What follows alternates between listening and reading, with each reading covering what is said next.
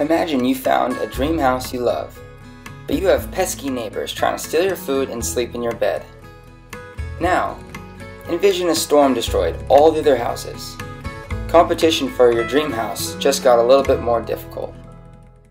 My name is Jacob Eurich, and I'm researching the interactions and ecology between territorial damselfish like this jeweled damsel. My research aim is to address how habitat use and competition changes after a disturbance like a cyclone. I chose to conduct this study at Lizard Island on the northern Great Barrier Reef for this very reason.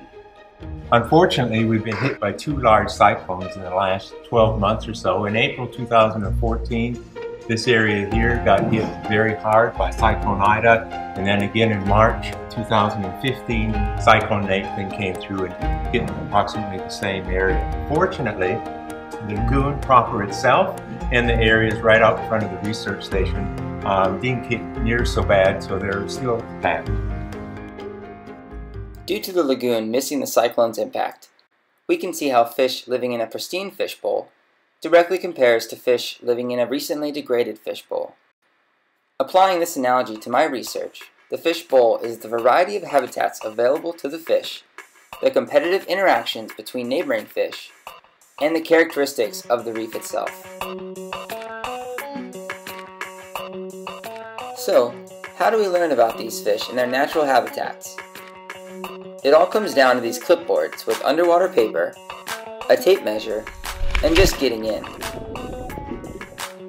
We start by laying out the tape measures on different habitat types, like this site dominated by soft coral, different hard coral dominated reefs, or sites that recently got hit by the cyclone. To assess what the habitat is, we identify what's under the line, and sometimes we need our handy field guides to help. On the same lines, we then count, identify, and size all of the neighboring competing fish. We take these surveys one step further for damselfish, the most abundant bottom-associated fish with quite a feisty attitude. We document their habitat preference and other ecological metrics to see how their ecology and behavior changes.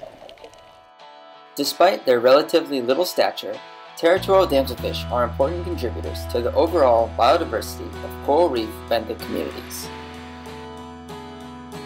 As climate change-associated threats, like the frequency of high-intensity cyclones due to rising sea surface temperatures, increase, it becomes more important to learn about the damselfish before they're in distress.